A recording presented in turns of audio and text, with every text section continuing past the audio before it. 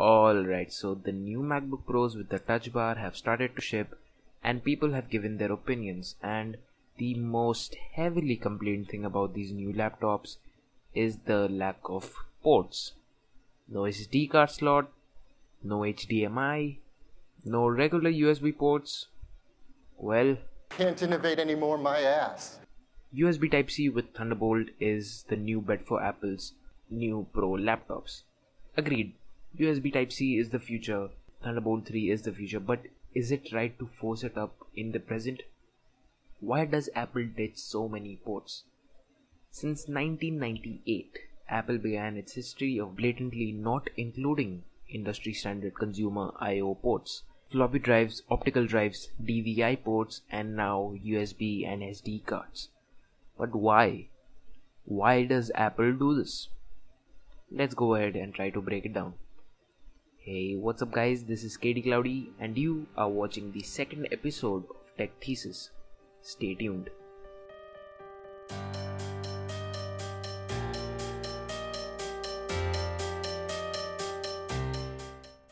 Okay, so firstly let's ask ourselves, is the MacBook Pro 2016 likable?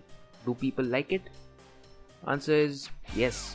Most of the reviews which have come out recently have generally given positive comments for just one main particular reason: the build and design, which is the upside for any Apple product for that matter. The truth is that the new design and the smaller, thinner footprint actually required the USB and the HDMI ports to be removed. The game which Apple is playing here is called perceived value, which means that the cooler your product looks, chances are people are going to buy it. In other words, I mean to say that they actually removed the ports so that it looks better and it has more chances of being sold. If it did not look a lot different to the previous generation MacBook, Apple thinks that people wouldn't buy it. But it doesn't end over there. Money is the next factor. Firstly, there are dongles, and Apple likes to call them adapters, and it doesn't need to be mentioned, but even though Apple has dropped the prices of the adapters now, it's not really for long. And if Apple really had a concern for the transition from USB Type-A to Type-C and Thunderbolt 2 to 3, I think they would ship those dongles in the box itself. So yeah, money is definitely a factor in the removal of the ports. But secondly, Apple is selling the baseline model with the touch bar for $1,799, which amounts to about 1,55,000 Indian rupees. So seeing a hefty price like this, many potential buyers might switch to the old MacBook Pros, which not only has more ports but it has a lower price as well, and it's a well-rounded device, and it still holds up really well with the Force Touch trackpad and everything. But the thing is that it hasn't undergone any price cut for the past 1.5 years. Now it's tough to digest that the last generation MacBooks are manufactured for the same price as they were before. I mean, it has obviously gone down, but along with it, the marketing margin has also gone down as well, as it isn't advertised as much as before because it's an older product.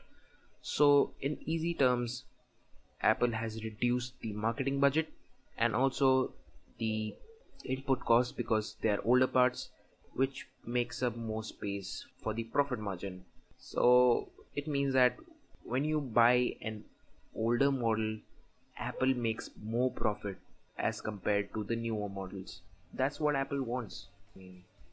But nevertheless, I still say that the MacBook Pro isn't a piece of crap. It's basically the most powerful machine which Apple makes right now, and there are people who are hardcore early adopters who are really enthusiastic about getting their hands on in the latest and greatest trends of tech, and they are buying it, and they are already used to USB Type-C and it's perfect for them. But the MacBook Pro is meant for pros.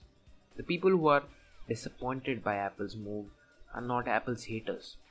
They are people who are committed to the Mac lineup for a lot of years and they were expecting something more powerful, more convenient to get their work done.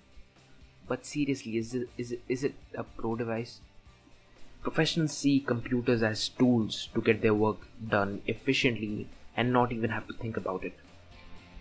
Well, I'll just leave a link to this article by The Verge which perfectly and beautifully describes how the MacBook Pro isn't really pro. Let's face it, Apple has become a really different company altogether now. In Steve Jobs' era, they did remove ports, but they had very genuine reasons behind it, and they actually did make sense. But this time, it's too big of a leap. I mean, regular USB is almost everywhere now and has been used for decades. And Apple didn't even say a word acknowledging the transition phase. So, to be honest, it's really hard to tell the reason why Apple did this. Well, but one thing we all can agree upon is that Apple is Apple. It will do whatever it wants and it will eventually become an industry standard.